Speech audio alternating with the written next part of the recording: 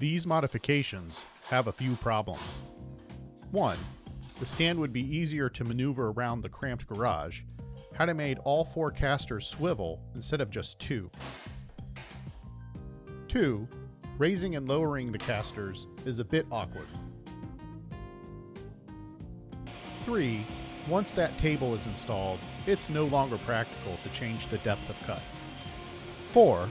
Also, once the table is installed, it's not practical to change the blade. 5. The blade and the riving knife are difficult to align.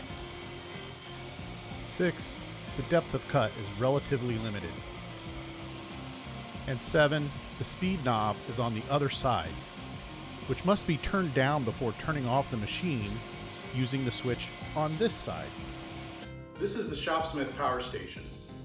It's designed to allow you to run the Shopsmith bandsaw, belt sander, jointer, and disc and drum sanders.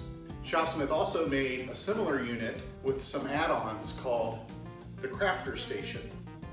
It included a table saw table and mounting to mount the tubes for the table, and a reversing switch. I've tried to reproduce those modifications here on my power station, but I'm here to tell you, they don't really work.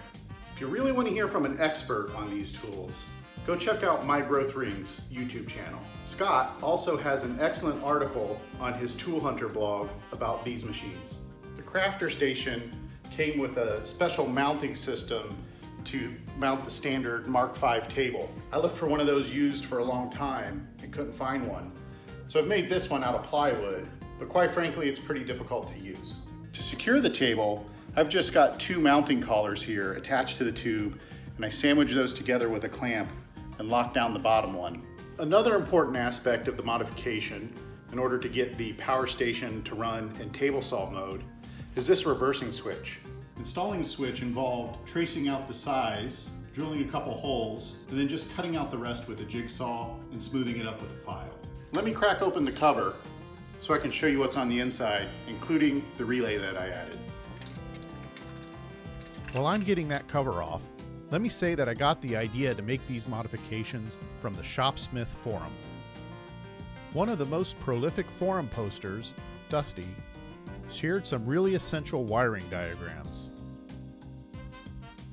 Amazon had all the parts I needed: a relay, quick connects, the perfect amount of multicolor wire, heat shrink tubing that's no longer available, although loads just like it are all over, and the safety switch.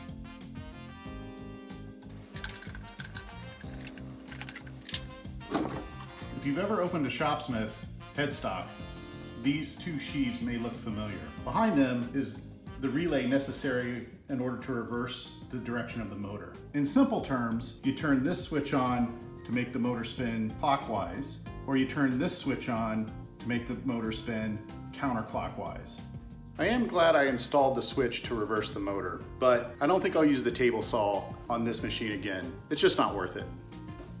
The other modification I've made is this set of homemade casters.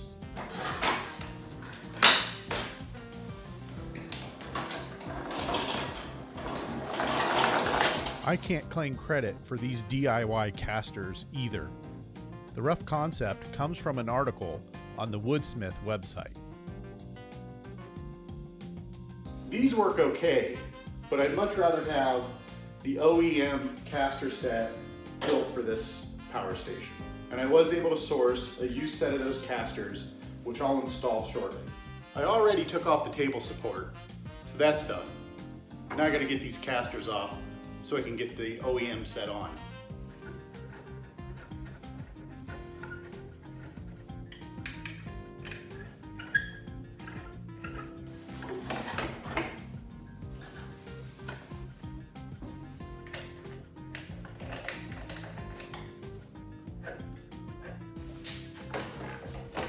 I'm getting started installing the casters, and the instructions talk about using these nuts, screws, and spacers in order to install the casters on the power stand.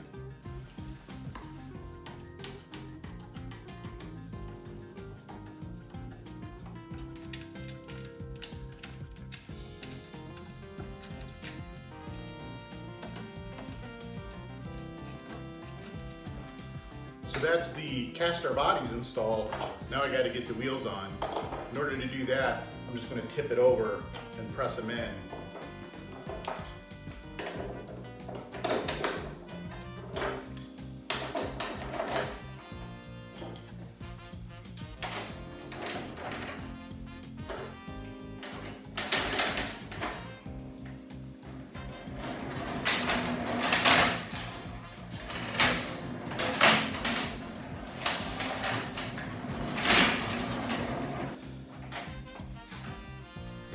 Thanks for watching. Please consider clicking the like and subscribe buttons.